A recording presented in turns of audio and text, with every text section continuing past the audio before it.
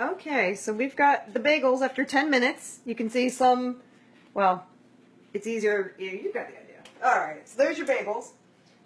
This is when you're going to put the coating. They use an egg yolk. Sam can't have any egg. Again, that's animal product.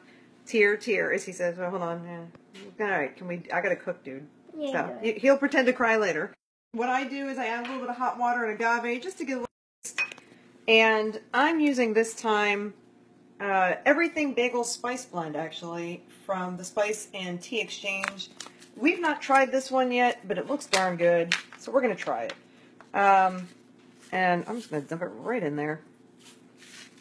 Ooh. And mix it up. Fancy.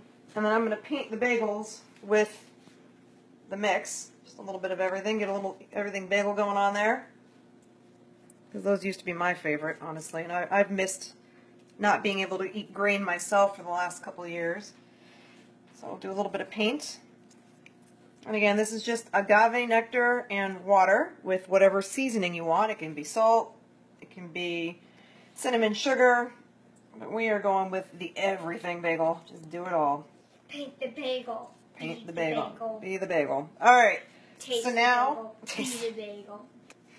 You're going to be the bagel, Reedy. All right. No, I'm going to be a rainbow. Yes, you are. Okay, I'm going to go ahead and put these back in. And they go back in at the same temperature at 350 for another 10 minutes. And then we'll take a look again and see how they come out then. Oh, we did this paint. And then at the end, you will have a 5-minute increase at 425. But this right now is going to go back in for the same 350. And we'll see you guys in 10 minutes.